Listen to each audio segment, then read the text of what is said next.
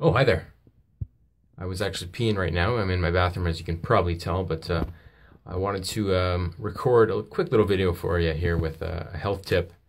If you're one of those guys or gals who struggles to, turn your mind off at night to get a good night's sleep, besides doing the obvious stuff like not using cell phones before bed like I'm doing, or using a blue light filter on your laptop, etc., what you can do is supplement with melatonin.